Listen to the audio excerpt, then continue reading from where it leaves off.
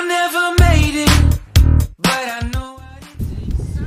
Hey guys, so today I have a 2010 Toyota Tacoma that I had the traction control light come on right there, the car with the road, after getting an alignment done.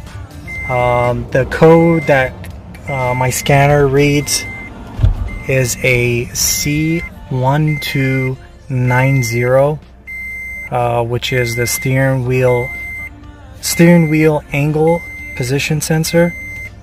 So I believe it just needs to be calibrated because clock spring is fine, steering wheel wasn't taken off. Yeah, sometimes that goes off because the steering wheel and the alignment weren't right. So after an alignment, they're supposed to do it at the shop, but they did not, and I need to hurry up on this process. So I'm going to show you a quick way to reset it yourself with a paper clip. So all you do is you get your steering wheel as straight as possible, just like that,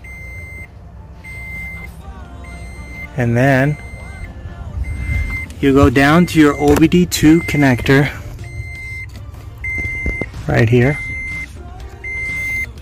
and you count over 5.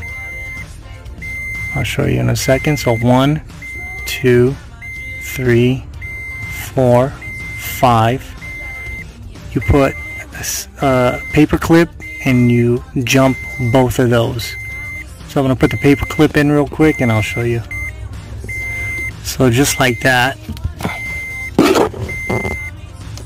So once again, 1, 2, 3, 4, 5, and straight across.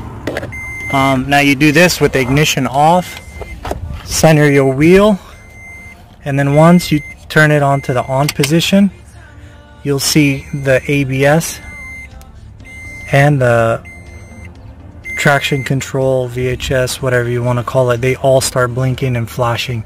So that's just resetting it completely, and that's a way to recalibrate it. Just let it flash for about 3 to 5 seconds, turn off the ignition, and then pull your pin back out,